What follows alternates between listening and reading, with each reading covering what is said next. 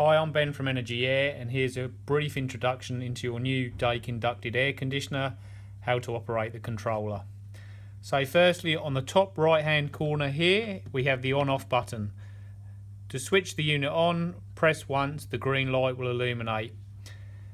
On the top left hand side we have the mode button. Here we can clearly see it's in cooling.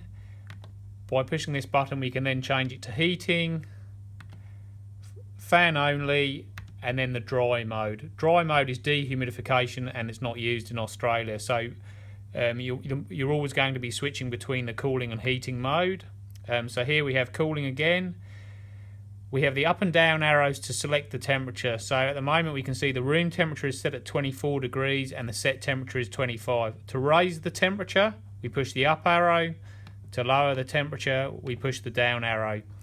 To adjust the fan speed, we can see here we have 2-speed fan. This system has a 3-speed fan, so we can go, at the moment we're in the medium, we can go to high, back down to low. Some air conditioning systems will only have 2-speed fans, but this will be indicated by the bars on your controller.